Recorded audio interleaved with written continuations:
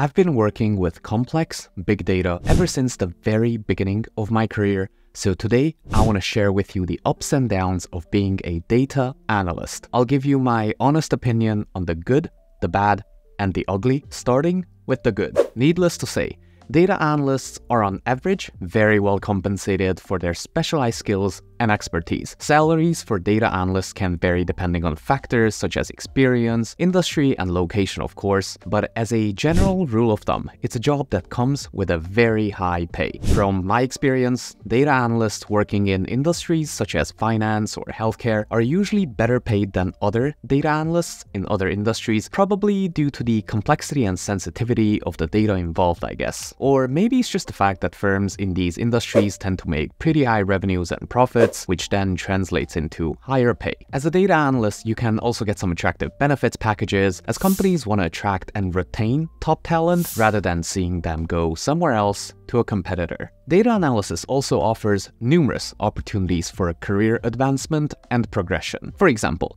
you could specialize in a specific area, such as predictive analytics or data visualization, becoming a subject matter expert in the field. Or you could transition into leadership roles, such as data science manager or analytics director, overseeing teams and shaping strategic initiatives. Or if that's not your cup of tea, you could pursue advanced certifications or degrees to open up new avenues for professional growth and development. As long as you have strong data analysis foundations and a commitment to continuous learning, you should have the potential to achieve fulfilling and rewarding careers with many opportunities for advancement. If you're looking for a roadmap with useful resources to learn data analyst skills, then make sure to check out my data roadmap on my website. I'll put the link in the description below in case you want to see it. Now, job security, in my opinion, is another advantage of being a data analyst. In today's data-driven economy, the demand for skilled data analysts continues to grow across industries. Organizations recognize the value of data-driven decision-making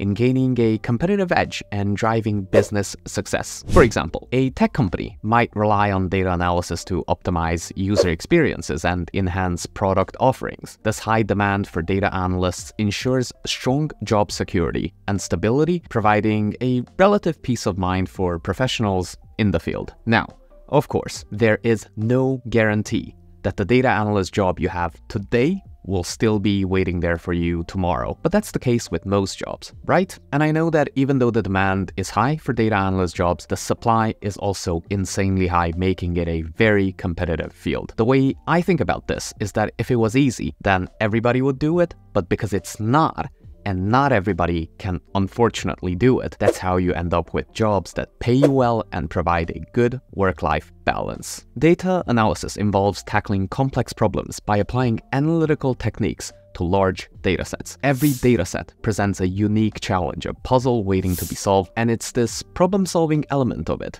that I really enjoy as a data analyst. For example, imagine you're working for an e-commerce company and you're tasked with analyzing customer purchasing behavior to identify trends and optimize marketing strategies. You would have to dive into the data, examine variables like purchase history, demographic information, or even browsing behavior to uncover patterns that can inform targeted marketing campaigns. Or let me give you another example. Let's say within healthcare, you can analyze patient outcomes. You can analyze patient outcomes data to identify factors contributing to treatment success. By analyzing patient demographics, treatment protocols, and clinical outcomes, data analysts can pinpoint areas for improvement, such as optimizing treatment plans or allocating resources more effectively. These insights then can lead to tangible improvements in patient care and organizational efficiency, highlighting the real-life applicable impacts of high-quality data analysis. These processes require not only technical skills in data manipulation and statistical analysis, but also critical thinking and creativity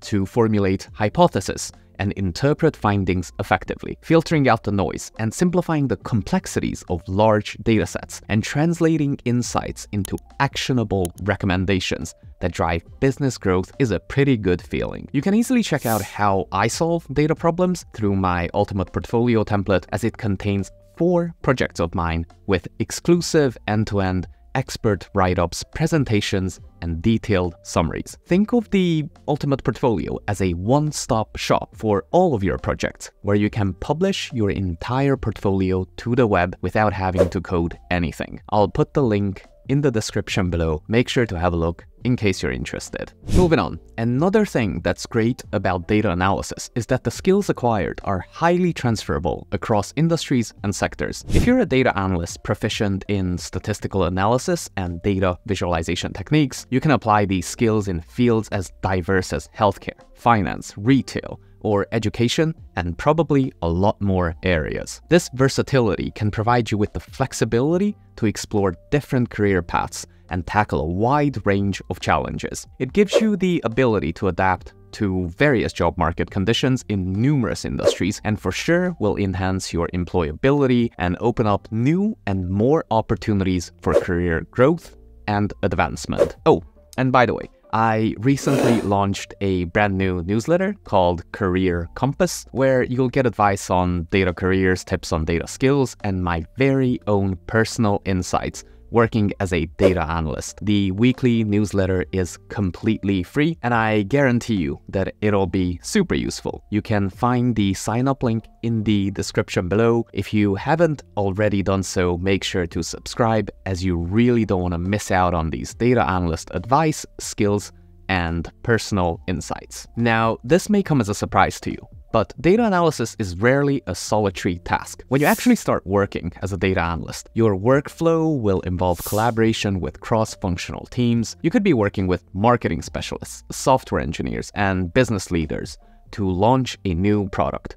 You would analyze market research data, customer feedback, and sales trends to inform product development and marketing strategies. Collaboration is very important because different people bring completely different perspectives to the same project, not to mention each team member would bring their unique expertise to the table to enhance the analysis and drive more informed decision-making. Collaboration is key for creating a culture of innovation and teamwork, where people bring unique ideas, experiences, and skill sets, where people are happy to challenge and be challenged. Okay, so now that I covered all the good things about being a data analyst, let me just go through the not so good parts as well. So let's move on to the bad. Data analysis often involves working with large, complex datasets and sophisticated analytical tools. Imagine you work for a large healthcare company where you're analyzing a bunch of data to identify patterns associated with certain diseases. Dealing with such large volumes of data can pose technical challenges like data cleaning, processing,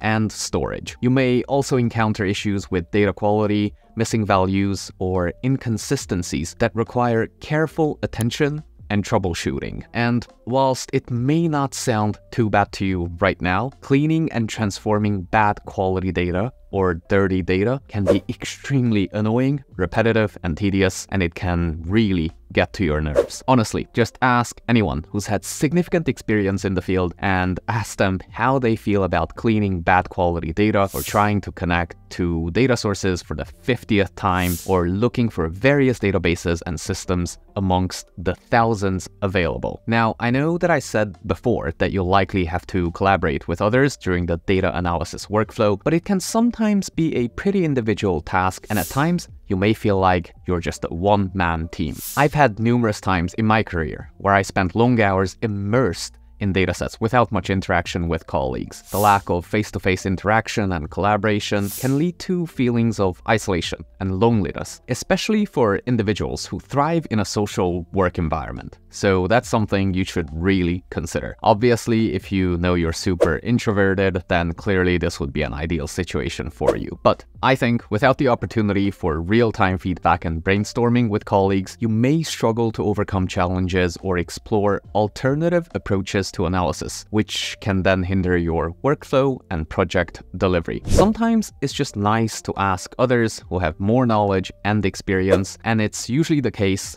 that they can help you out pretty quickly. Another not so nice part of being a data analyst would be the constraints of working with structured data and predefined methodologies that can limit opportunities for creative expression. If you think of the biggest value add of data analytics, which in my opinion is the ability to solve complex data problems, this should be a pretty creative process, right? There should be so many ways you can tackle datasets and come up with actionable, meaningful insights. Unfortunately though, this is not always the case. Say for example, you work as a data analyst for a manufacturing company where your current task is to optimize production processes based on historical data. While there may be room for innovation in the analysis approach, the data itself may be inherently structured and limited in scope, constraining the potential for your creative exploration. You may also be bound by organizational requirements or industry standards that dictate the methods and techniques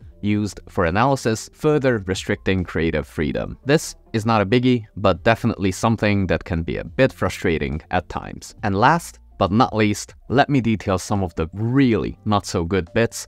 So let's move on to the ugly. A big downside for me is that while quantitative skills are essential for data analysis, there can sometimes be an overemphasis on technical abilities at the expense of other valuable skills. I mean, don't get me wrong, technical skills are super important, but so is communication, stakeholder management, or common sense, or the ability to actually be able to work well with others. I feel technical skills, though very hard to learn, can be learned by anyone over time, but other skills like critical thinking, taking the initiative, the ability to think for yourself, or domain knowledge are not something that everybody can develop well, no matter how much time they spend on it. These skills may be undervalued or overlooked in favor of quantitative skills, leading to a narrow focus on technical competencies and potentially hindering the effectiveness of data analysis initiatives. I, for example, consider one of my greatest abilities to connect both technical and non-technical audiences by tailoring my message